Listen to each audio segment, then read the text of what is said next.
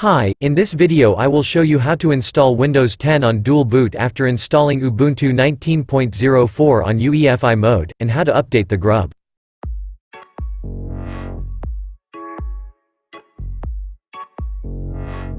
Please subscribe, like, comment and share for more video. Let's start. I installed Ubuntu in UEFI mode, so I have to install Windows in same mode. Check if UEFI mode is active in BIOS. You can see Ubuntu 19.04 is installed. Insert a bootable Windows 10 DVD or USB. Launch Windows 10 install.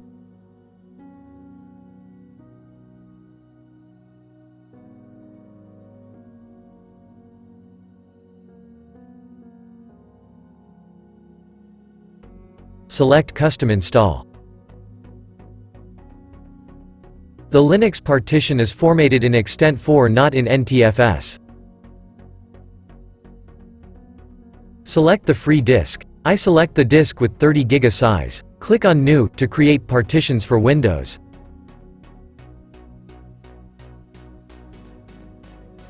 Click Next to launch install.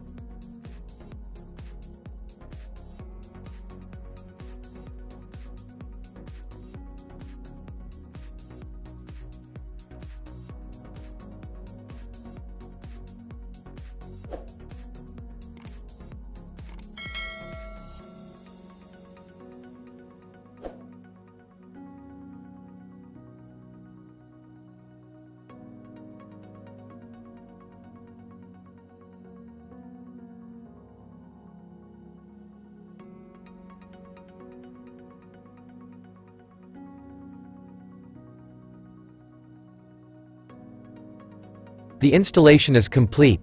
The PC will be rebooted.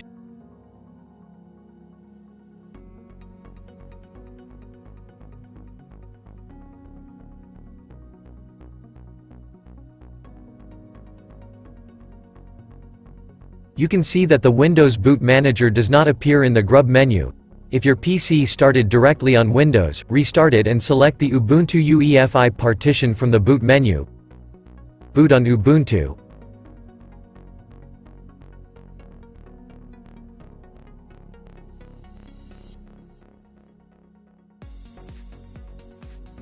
Open the terminal.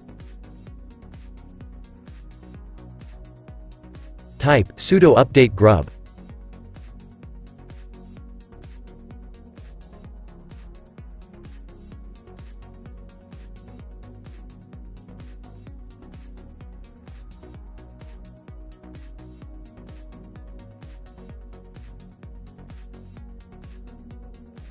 And reboot the PC.